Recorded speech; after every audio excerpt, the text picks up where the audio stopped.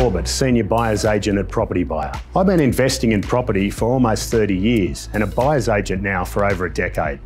Many buyers have been scared of buying as the COVID-19 crisis has caused economic uncertainty. Most people feel comfort following the herd and the news headlines. But as a buyer's agent and investor myself, I always take a long-term view. I've been through several property cycles and I've found one of the best times to buy is when everyone else is sitting on the sidelines or running scared.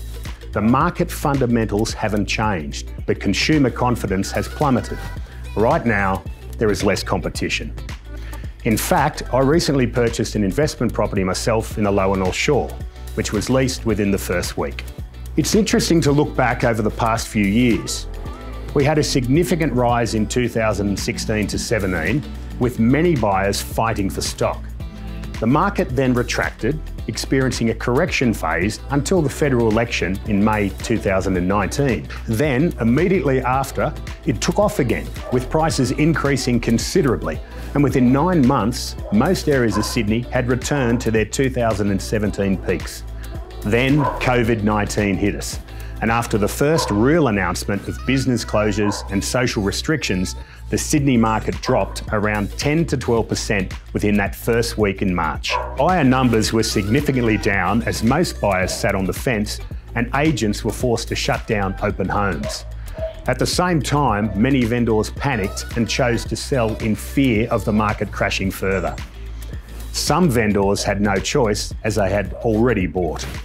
However, after this initial downfall, those vendors that were not forced to sell sat tight, and this decrease in listings has actually cushioned the market, as the number of buyers and sellers was a little more balanced. Now that most people have realised that there is light at the end of the tunnel, both buyer and seller numbers are starting to increase and the spring market should show signs of stability.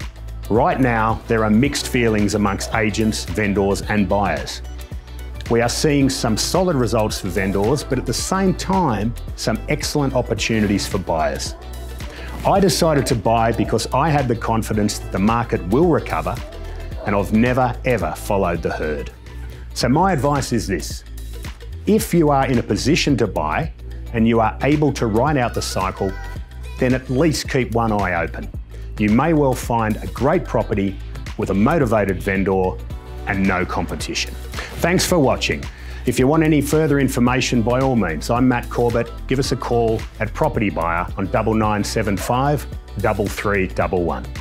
Bye for now.